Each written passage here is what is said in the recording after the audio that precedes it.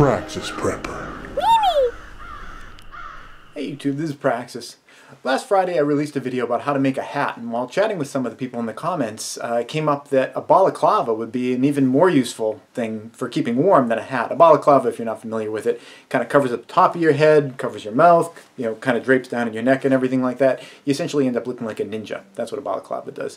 And I agreed, yeah, that would be really great. And it made me think that when I was a little kid, actually back in the 80s when I wanted to look like a ninja, I figured out a way of making a balaclava just using a shirt. And I didn't even have to modify the shirt, so I figured I'd share that with you. I haven't done this since I was like a little kid. But you just take it like you're going to put it on, and instead of putting your arms through the holes now, what you do is you bring the body part, the part that's supposed to go around your waist, up here, and then stretch it around. Now if it's long enough, you can just take this and tie it in the back. This shirt, these aren't long enough, so I'd have to clip it or pin it, or for now I'll just hold it.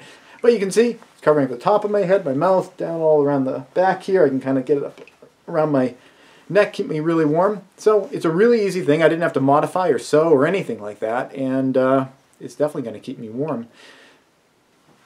You can even, actually, you can do this too. Make a little hood.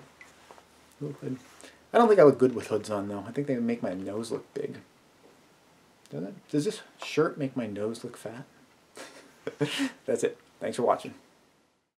Please subscribe and tune in every Friday at 4:30 New York time for a new video. And if you'd like to support this channel, you can do so both through Patreon or PayPal.